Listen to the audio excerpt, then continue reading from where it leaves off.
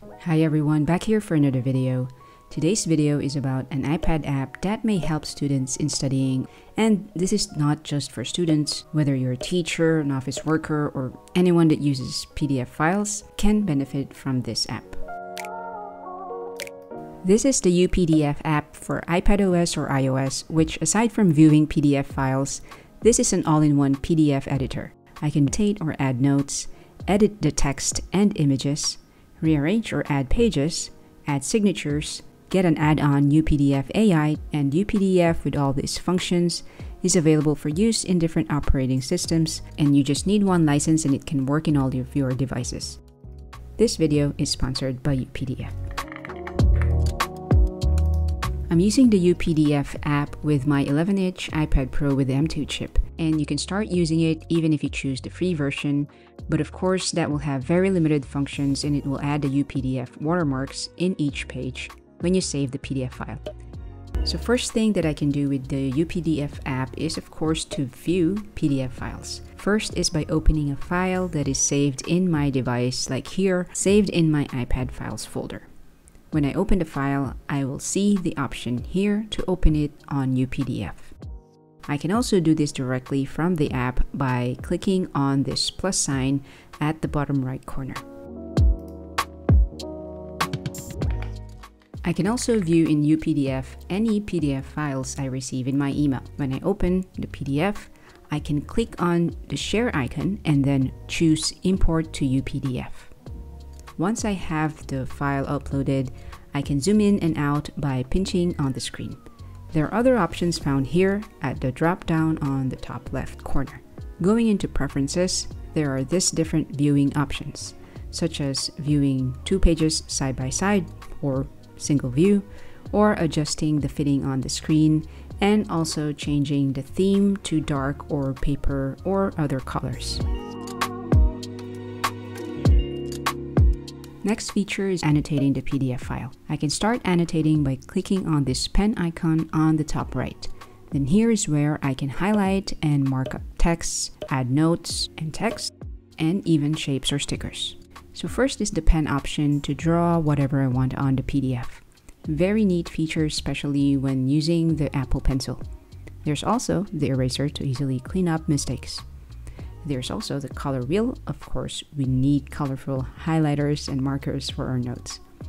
Before moving on, just a few accessories that I think will be useful when I have to work on documents and do handwritten notes. Banks sent this over but did not pay me to show this, and from my own observations, these are good accessories for my iPad. First is the Banks magnetic screen protector that I personally asked from Banks as I think it will be useful when writing with my Apple Pencil, because it has the paper-like feel, but when I'm done writing, I can take it out, keep it in this plastic folder, and it's on standby, ready to be used next time. I can also use this along with the Banks iPad magnetic case, and I can put this in different positions like in landscape mode or in portrait mode, or even in writing mode. This case is the white one, but they also have this in black, and it's also available for other iPad models. Going back to UPDF, if I prefer the more cleaner and structured annotation, the markup option is the way to go. H here is for highlighting text, and it's clean as it also just makes a straight highlight. And there's also a strike-through option.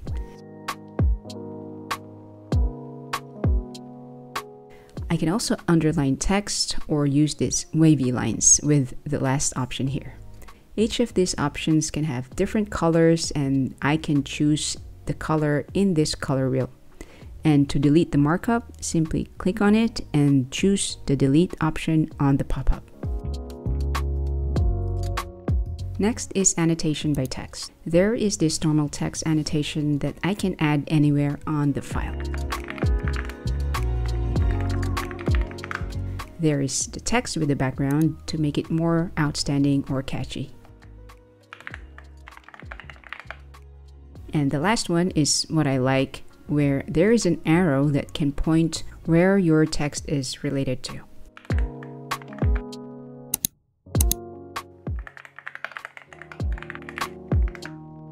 This annotation by text is kind of the same concept as annotation by notes, but notes is like a sticky note for me, and the texts are hidden until I click to view the note. I can also drag it to the right position, and of course I can delete it if I want to. Just click it and choose the delete option. Last is the annotation by shapes like boxes, lines, or arrows. I don't think I need to do much explanation. You can use it whatever way you want. Using all these annotations to add highlights and text will really be useful if I'm able to find it when I need it. So I can click on this icon on the top right, and then from here, when I click on this chat bubble, I think that's how it's called, it will show the pages that have the annotations. Whether it's markup or a note, a text, all of it can be found here. Then of course, finding the text itself in the PDF is crucial, and it's here in the magnifying glass icon, and I can type the keywords and it will find it for me. Now let's go to the fun part, and that is UPDF lets me edit the PDF files itself. And to do that, I have to click on this T and image icon here on the top right. By clicking on this, it will let me edit the text on the PDF file. When I click on the paragraphs, I can edit the text, and it recognizes the font as well that's used for the other text. So I don't need to find manually the font for this text. Though there are still the options here to find and change the fonts if you like to, or even change the size and the color and the alignment.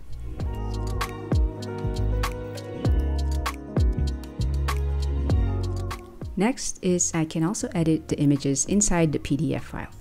Simply click on the image, and then I will have different options to edit it, like copy if I want this image duplicated in another part of the PDF, or I can rotate or crop it, or replace it with another image that is saved in my photos gallery or in my files folder.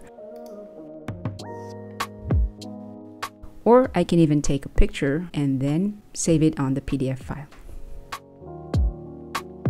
To resize the image, I can simply drag the sides or corners of this highlighted box.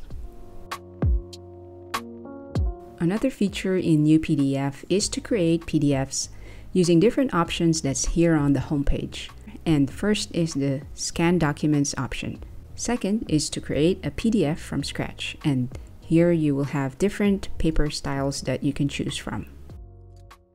Then I can use the same options in editing a PDF that we've just seen earlier when I'm creating a PDF from scratch, like adding text in different fonts and sizes and adding images or stickers.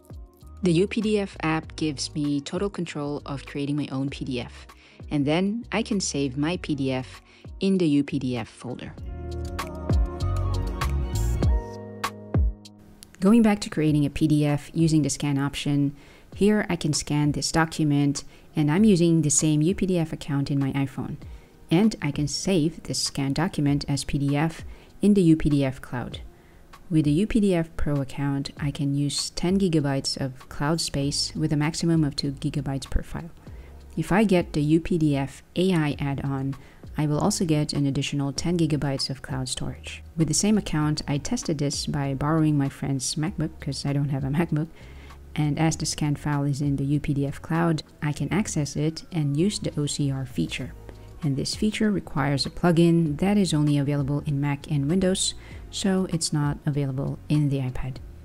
This OCR feature will convert the scanned PDF to make the text editable. I can fill it in using the text options that we've seen earlier.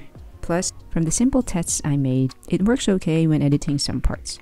However, some parts when I edit the block UPDF automatically selects, it messes up the alignment or the spacing.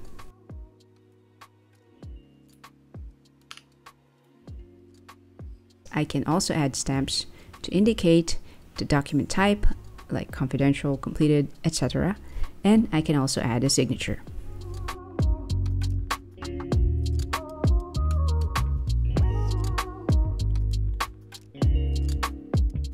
For documents with personal data, another feature that UPDF offers is the secured folder, or what they call security space. I can use here Face ID or passcode of my iPad to unlock the folder before viewing the documents.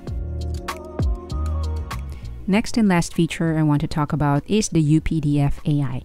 In fact, I created the script for this part with the assistance of UPDF AI chat feature.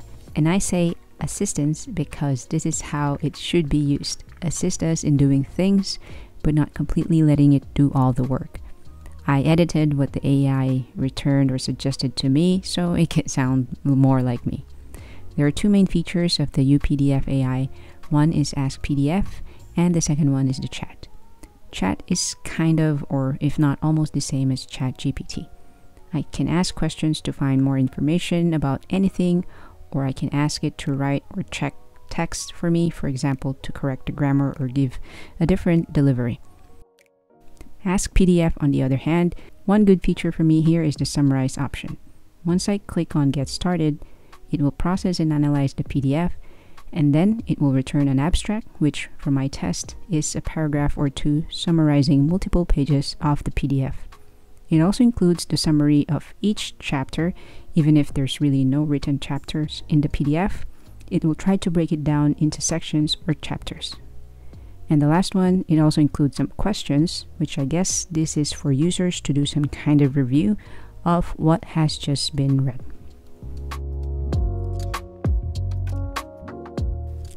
UPDF AI can be accessed from the homepage by clicking on this plus sign, and it will bring up the chat.